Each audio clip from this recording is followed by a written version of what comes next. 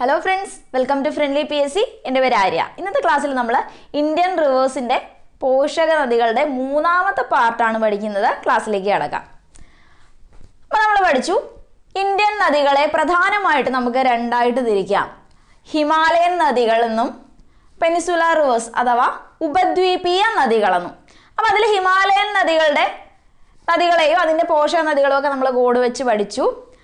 അത് കഴിഞ്ഞിട്ട് peninsular reverse അഥവാ ഉപദ്വീപീയ നദികളിൽ മൂന്നെണ്ണത്തിൻ്റെ പോഷക നദികൾ നമ്മൾ കോഡ് വെച്ച് പഠിച്ചു.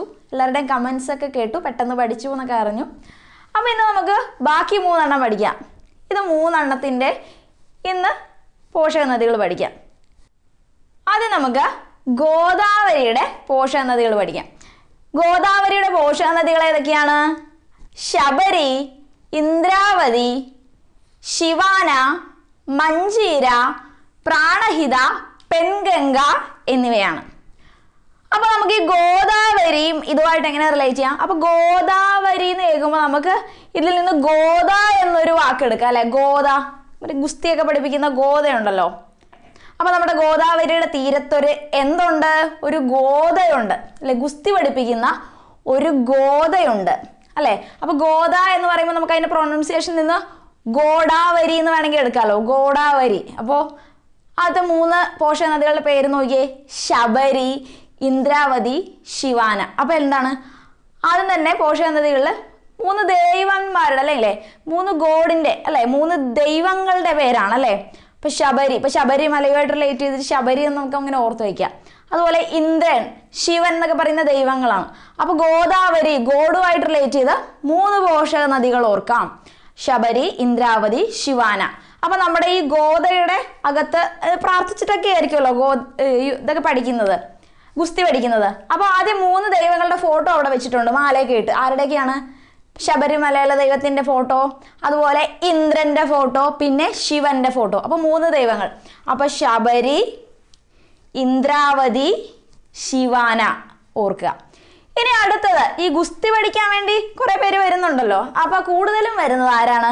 കുറച്ച് പെൺകുട്ടികളാണ് കേട്ടോ കൂടുതലും വരുന്നത്. അപ്പോൾ ഗോദയിൽ 3 ദൈവങ്ങളുടെ പടം. അപ്പോൾ 3 എണ്ണം ഇത് ഓർക്കുക. പിന്നെ പെൺകുട്ടികളാണ് പഠിക്കാൻ വരുന്നത്. പെൻഗംഗ. അപ്പോൾ പെൺകുട്ടികൾക്ക് പഠിക്കുമ്പോൾ ഈ ഗുസ്തി ചെയ്യുമ്പോൾ എന്താണ് കുറച്ചുകൂടെ അത്രയ്ക്ക് ആൺകുട്ടികളെ പോലെ അത്ര ആരോഗ്യമൊന്നുമില്ലല്ലോ. അപ്പോൾ അവരുടെ ജീവന് ആപത്തൊന്നും സംഭവിക്കാതിരിക്കാൻ, അവരുടെ പ്രാണന് ആപത്തൊന്നും സംഭവിക്കാതിരിക്കാൻ നമ്മുടെ ഈ ഗോദയിൽ കുടിക്കാനൊരു ലായനി കൊടുക്കുന്നുണ്ട് കേട്ടോ. കുടിക്കുന്ന ഒരു വെള്ളം കൊടുക്കുന്നുണ്ട്. അപ്പോൾ പ്രാണന് പ്രത്യേകിച്ച് കുഴപ്പങ്ങളൊന്നും ഉണ്ടാവാതിരിക്കാൻ പ്രാണഹിത. എന്ത് വെള്ളമാണ് നമ്മുടെ ഗോദായിൽ കൊടുക്കുന്നത്?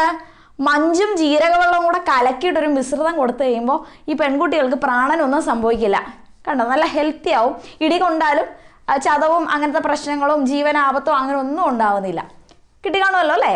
അപ്പോൾ നമ്മുടെ ഗോദാവരിയുടെ പോഷക നദികൾ ശബരി, ഇന്ദ്രാവതി, ശിവാന 3 ഗോഡുകളുടെ പേര്. അത് കഴിഞ്ഞ് അവിടെ പഠിക്കാൻ വരുന്ന ആരാണ്? കൂടുതലും പെൺകുട്ടികളാണ്. പെൻഗംഗ അവരുടെ പ്രാണന് പ്രശ്നങ്ങളൊന്നും ഉണ്ടാകാതിരിക്കാൻ വേണ്ടിയിട്ട്. പ്രാണഹിത എന്തോ വെള്ളം കൊടുക്കും. എന്ത് വെള്ളമാണ്? മഞ്ചും ജീരകവെള്ളവും കൂടെ കലക്കിയിട്ടൊരു വെള്ളം. അപ്പോൾ മഞ്ജീര. കിട്ടിക്കാണുമല്ലോ.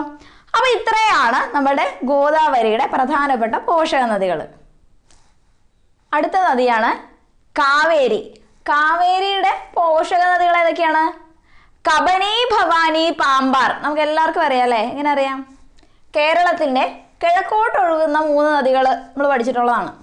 അപ്പം അതിൽ കബനി, ഭവാനി, പാമ്പാർ 3 എണ്ണം കിഴക്കോട്ടൊഴുകുന്നു. കിഴക്കോട്ടൊഴുകുന്ന നദികൾ ഏതൊക്കെയാണ്? കബനി, ഭവാനി, പാമ്പാർ. അതിന് കോഡൊന്നും വേണ്ട, അതെല്ലാവർക്കും അറിയാൻ പറ്റും. അതിൻ്റെ കൂടെ 3 എണ്ണം കൂടെ ചേർത്തങ്ങ് പഠിച്ചാൽ മതി. ഏതൊക്കെയാണ്? ഹേമാവതി, അമരാവതി, അർക്കാവതി. അപ്പോൾ വതികൾ ചേർത്ത് വരുന്നത് എന്ന് ഓർക്കുക. അപ്പോൾ കബനി, ഭവാനി, പാമ്പാർ, ഹേമവതി, അമരാവതി, അർക്കാവതി. ഇത്രയാണ് കാവേരിയുടെ പോഷക നദി. അപ്പോൾ നോക്കി എല്ലാം ലേഡീസിൻ്റെ പേരല്ലേ. കാവേരി, കബനി, ഭവാനി. അപ്പോൾ എല്ലാവരും കൂടെ ചേർന്ന് എന്തായിരിക്കും? ഭയങ്കര കത്തിയായിരിക്കും അല്ലേ. കത്തി അറിയാലോ. ഒത്തിരി സംസാരിക്കും നമ്മൾ. കത്തി വെക്കുക എന്ന് പറയില്ലേ. കത്തി ഒത്തിരി ആയിക്കഴിഞ്ഞാൽ എന്താ വധമാണെന്ന് പറയുമല്ലേ. എല്ലാവരും കൂടെ ചേർന്ന് ഭയങ്കര പുരാണമാണ്. അപ്പോൾ അത് ഇത് എല്ലാവരും കൂടെ ചേർന്ന് കഴിഞ്ഞാൽ ഭയങ്കര വധിക്കുന്ന പോലത്തെ സംസാരമാണ്. അപ്പോൾ ഈ വധി ചേർന്ന് വരുന്നത് നമ്മുടെ കാവേരിയുടെ പോഷക നദിയാണെന്ന് ഓർക്കുക. ഇത്രയും ക്ലിയർ ആയല്ലോ. അടുത്തത് മഹാനദിയുടെ പോഷക നദികളാണ്. ഏതൊക്കെയാണ്? ഷിയോനാഥ്, ഇബ്, ടെല്ല് എന്നിവയാണ്. അപ്പം എങ്ങനെ ഓർക്കാം? ഷിയോനാഥ്, ഇബ്, ടെൽ. ഇങ്ങനെ ഓർക്കുക. ഷിയോനാഥ് ഇപ്പത്തന്നെ. അപ്പോൾ ഇബ്റ്റൽ ഇപ്പത്തന്നെ. അപ്പോൾ ഇപ്പത്തന്നെ എന്നുള്ളതിൽ നിന്ന് ഇബ്റ്റൽ ഓർക്കുക കേട്ടോ. ഇപ്പത്തന്നെ, ഇബ്റ്റൽ ഇപ്പത്തന്നെ. ഷിയോനാഥ് എന്താവും? മഹാനാകും. എങ്ങനാവും?